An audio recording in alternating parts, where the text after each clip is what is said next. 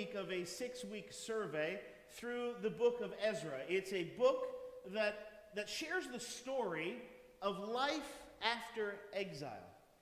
Now, when we left off last week, we saw that God's people were celebrating his goodness and that his love endures forever as they threw a party after establishing the foundation, after completing the foundation work of the temple.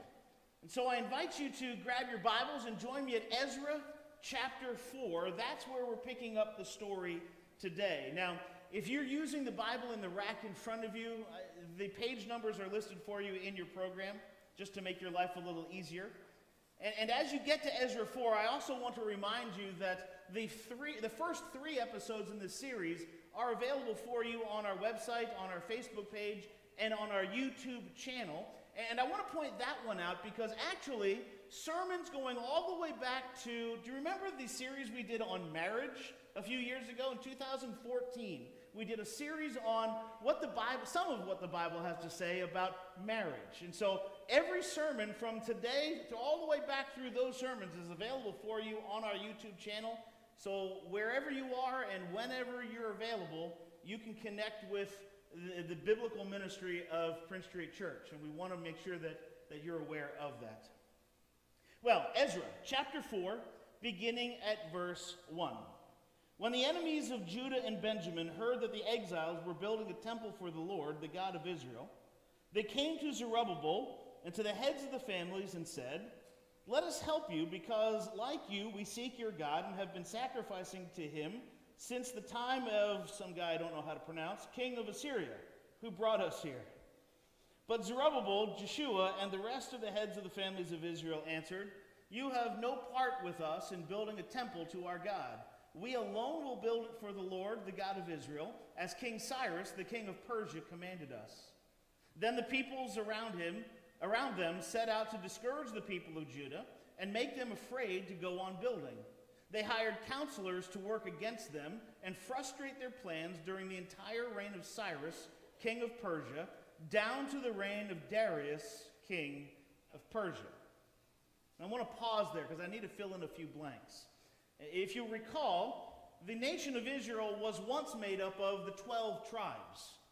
But unfortunately, after Solomon's reign, there was a break in the nation. The 10 northern tribes created their own nation, their own northern nation of Israel, leaving the southern 2 tribes of Judah and Benjamin to form the nation of Judah.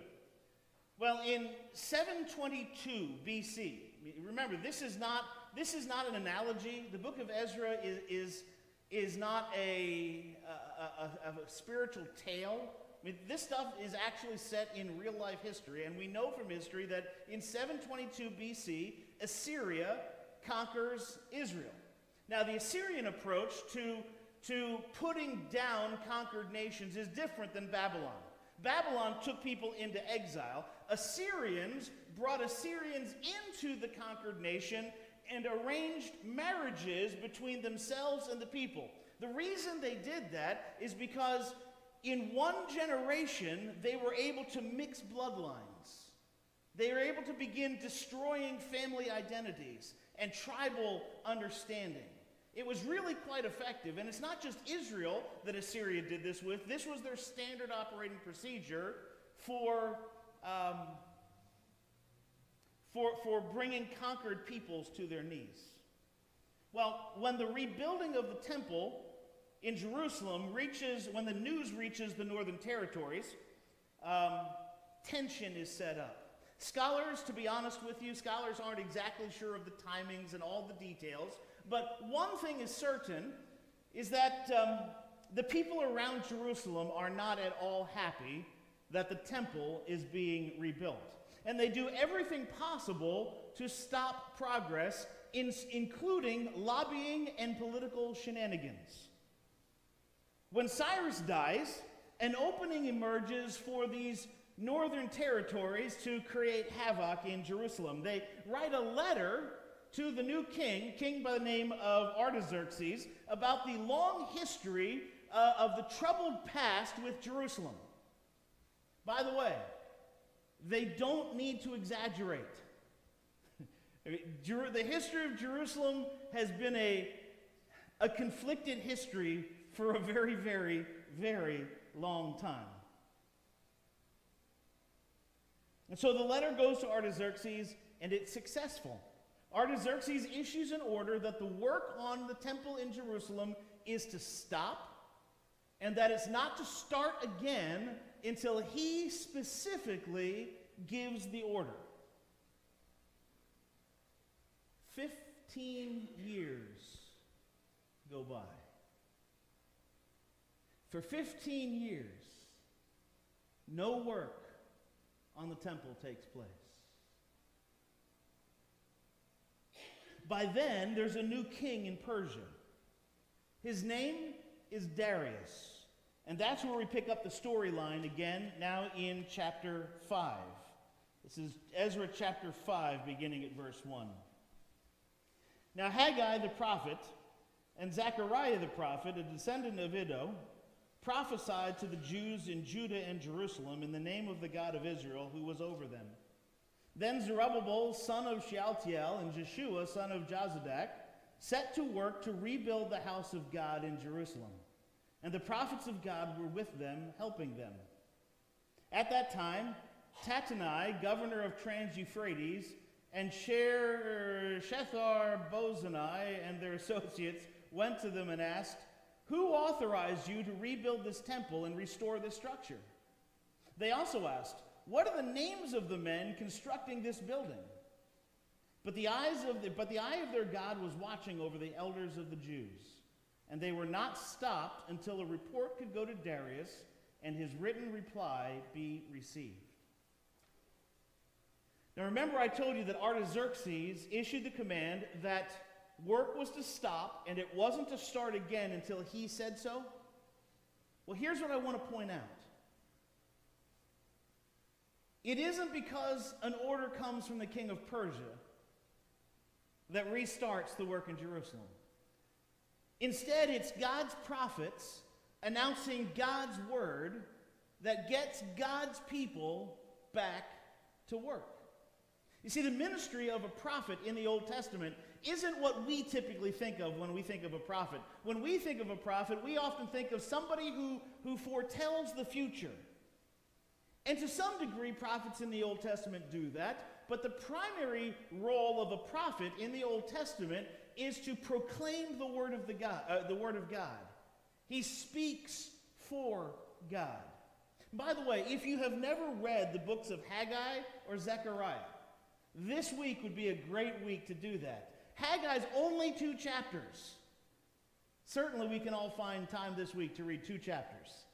Zechariah's a little longer, but it's not very long, so you can probably read both of those. So the work on the temple restarts because God's people respond to God's word. Of course, that doesn't make the people in the northern territories happy.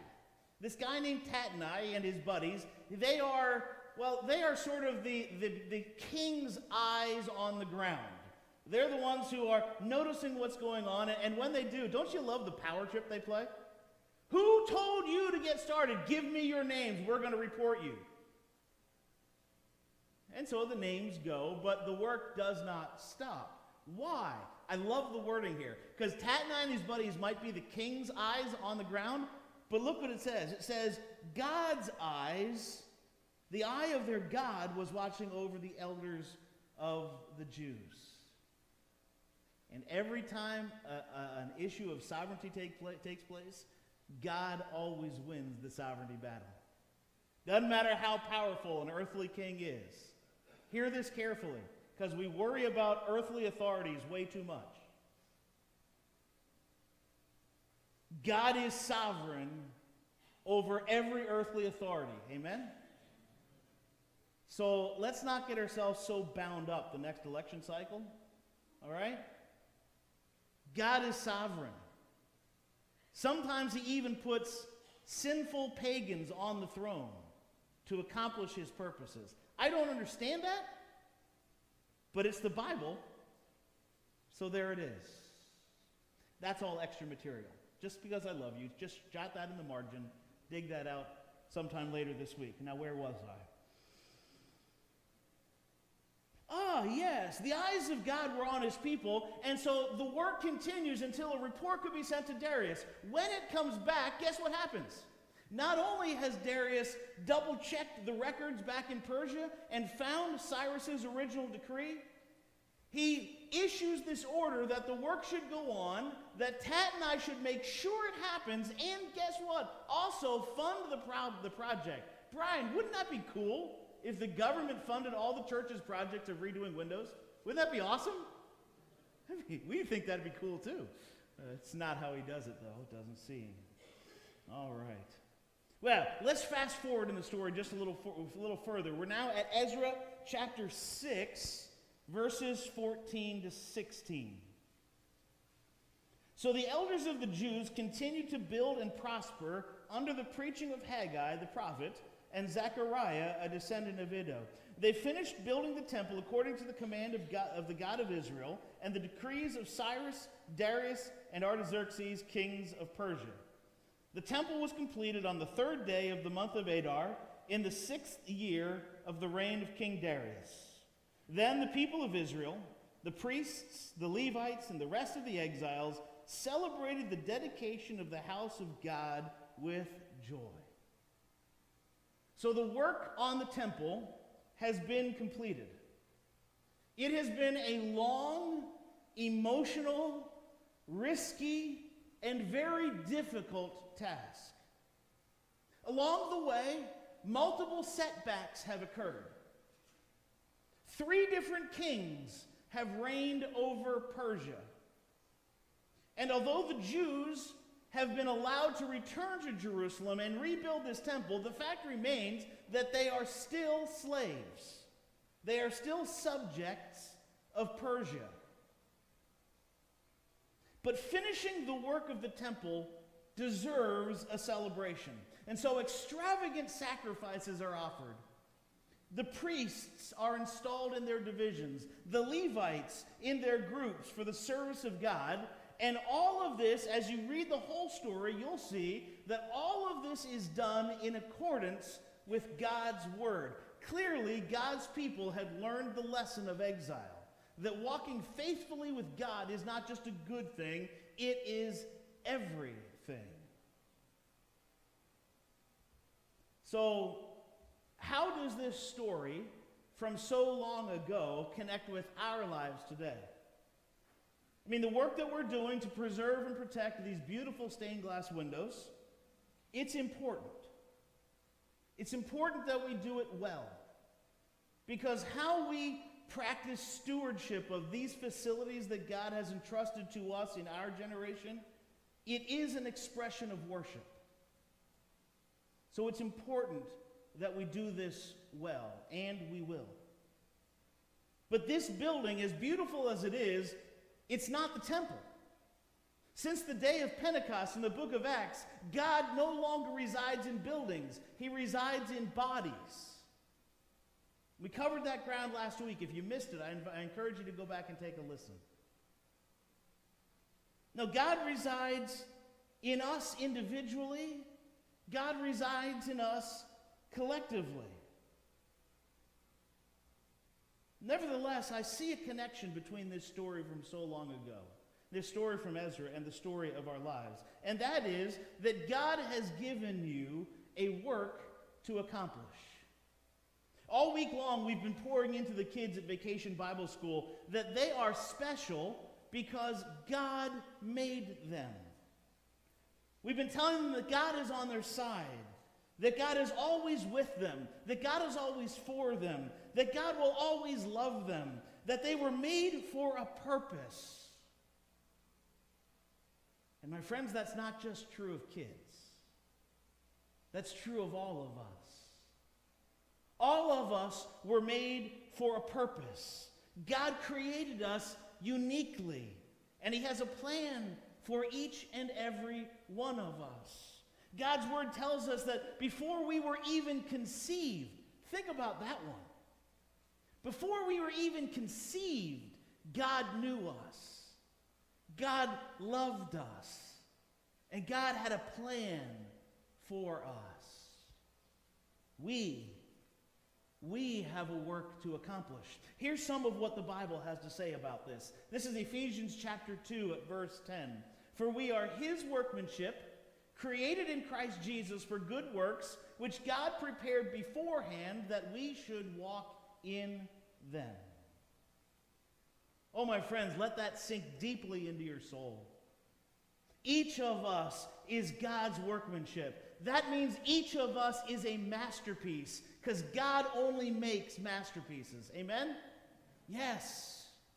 You are a masterpiece. No matter what the world tries to tell you, no matter what the media might try to tell you, no matter what cruel people or even cruel parents might have spoken into your life, the truth is that God has made you for a purpose. You are a masterpiece of his grace. Thanks be to God. You're important. You are known and loved by God, created and gifted to accomplish those things which he's given you to accomplish. But that doesn't mean that the work is always going to be easy. No, as we walk in the good works that God has prepared in advance for us to do, we will face opposition.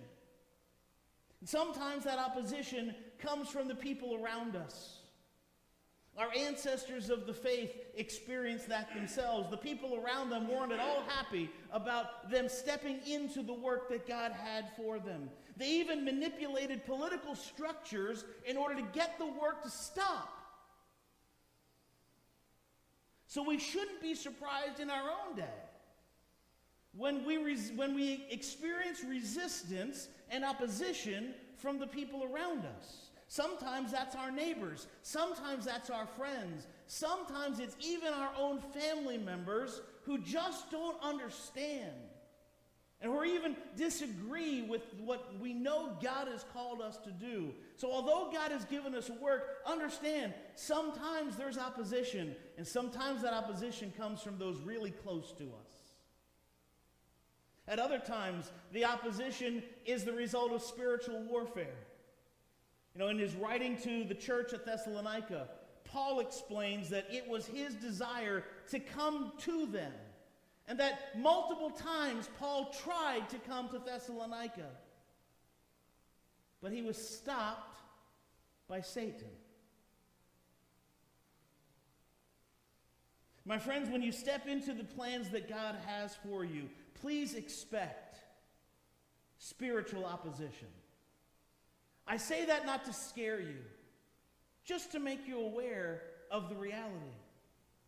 We have an enemy who is actively working against the things God has called us to do. And sometimes that enemy even makes things come to a stop. So as we step into the work that God has called us to, we'll experience opposition. We'll experience it from the people around us. We'll experience from spiritual forces of darkness. And sometimes the opposition is internal. My guess is that many of us at some point in our lives have been in the same boat as our spiritual ancestors of faith. We got a good start going. We celebrated what God was doing. And then the wheels came off. Work stopped. And now it's been a long, long, long time since we've even thought about restarting that work. We may even have convinced ourselves that there's no point in starting that work again. We might even have got ourselves to believe we shouldn't have started in the first place. So let me step into the shoes of Ezra for a moment and announce God's word to you, God's people, in hopes of getting you back to work. Galatians chapter 6 at verse 9 says this: "Let us not grow weary of doing good, for in due season we will reap if we do not give up." My friends, God has not given you a work to begin. He's given you a work to accomplish, a work to complete. And I know all too well how frustrating the work can become. I know all too well how tiring the work can become. I know all too well the opposition that comes in our way as we're trying to take the steps that God asks us to take. I know all too well how much we want to just quit.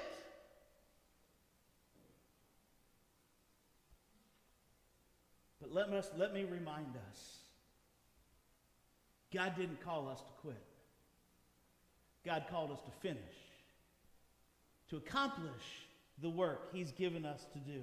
And even though opposition will come, we know that God is on our side. So let us not grow weary. For in due season we will reap a tremendous harvest if we do not give up. So brothers and sisters, let me ask you a question. What work has God given you to accomplish? How's that work going? Have you allowed yourself to grow weary? Have you been facing opposition? Have you been forced to stop doing the work God called you to do? Have you convinced yourself that there's no use to starting again? Well, let me remind you, it is never too late to start again. It's never too late to get back to work. It's never too late to get going again and finish the work that God has given you to do. For no matter who you are, no matter what you've done, no matter how long it's been since you've put your hand to the task, no matter how many times you've stopped, God is still with you. God is still for you. God still loves you unconditionally. You still have a purpose. God still has a plan for you. And even if your choices have led you to a season of exile from relationship with God, because of Jesus' finished work at Calvary, because of His death and resurrection, it's not too late. Anyone and everyone who is willing is invited to leave the exile of the past behind, experiencing life after exile. And so as our musicians come to the platform, and throughout this next song, I want to encourage you to reflect on God's word and interact with Him. What has He been saying to you? What do you need to do about that? During the song, maybe you'd like someone to pray with you, or maybe you'd like someone to talk to. We're going to have folks in the back waiting to do that with you. Maybe you'd just like to be alone in prayer. The prayer rail's available for you. Maybe you'd like to be anointed with oil. Jared's going to be available to you here to the side. Feel free to come and see him. He'll be happy to minister to you. Maybe you want to stay where you are and jot some notes for yourself. Maybe you want to reflect on the lyrics to the song, or maybe you even want to sing along. Whatever it is that God is calling you to do in response to His word, I invite you to do just that through the presence and power of His Holy Spirit. Amen.